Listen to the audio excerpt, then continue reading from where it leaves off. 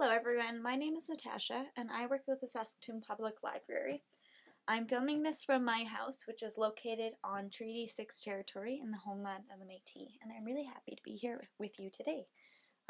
So I figured since it's just after the holidays, a lot of you might have these plastic eggs, and I'd seen something online a while back about sight words using plastic eggs. So I have an example one here where they've done it all on the same egg, and all you do is you take your egg, you split it, and on one side you write the ends of words, and on the other side you write the start, so you write the letters, and then your child who's learning sight words, usually between ages 4 to 6 is a really good group, can just spin it and practice saying the words. So they'll put together and they'd line it up and they'd say sit, and then they'd spin it and they say hit, bit, fit, and so on, and keep going with it. So this works really cool when you have it all in one egg, but sometimes with this method you run into things like this where it's not a word. So I've seen it done another way too, where instead of doing it all on one word, on one egg rather, you do each of the separate endings on its own egg. So for that one, it'd be really fun if you had your child work on it with you.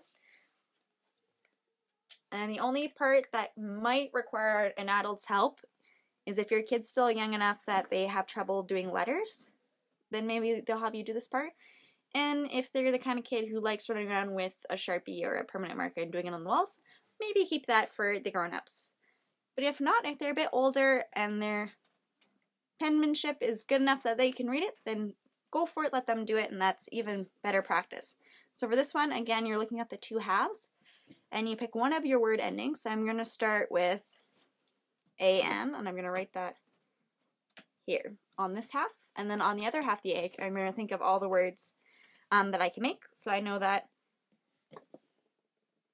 TAN spells tan. And you have to be kind of careful because look, I just smeared it a bit because it's very plasticky. Depends on the egg. Sometimes the ink doesn't stick so good. So I then spin it and think of another word I can make that ends in AN. And I know that CAN is can. So I'm going to put a C here. And then I'm going to spin it and I'm going to try and think of another one. And I'll keep going with that and make all the words I can do. So that's why it's good if you're a kid and you know how to do that, you can do it yourself, because it helps you also come up with the words. And then once you have it made, you can practice saying all of them and learn your sight words. So I'll look at it and I'll say sit is one. And I also know that fit is one.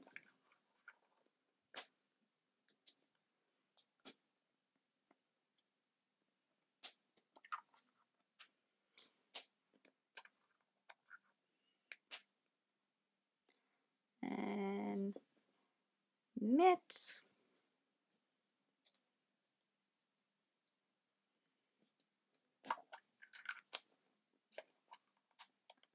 My egg doesn't want to stick together. Okay, there. And I know that bit is one too.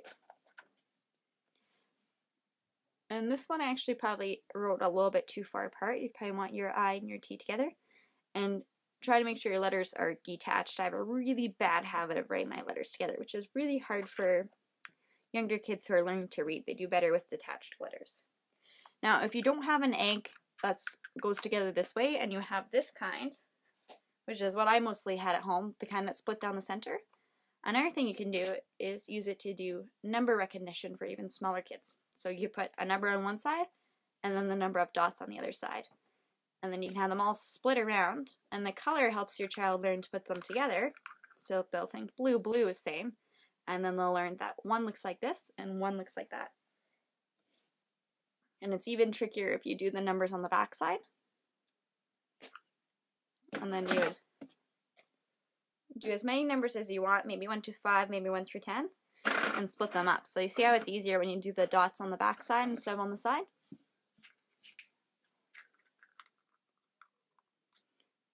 You spread them out and you ask your child to find the ones that go together. And they can learn their numbers too.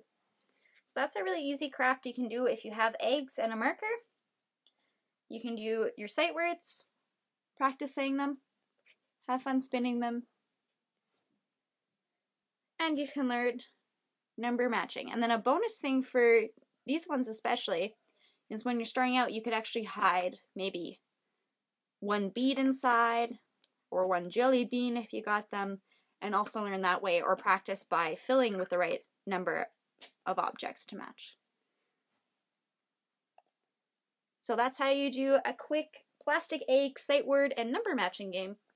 Thank you for joining me.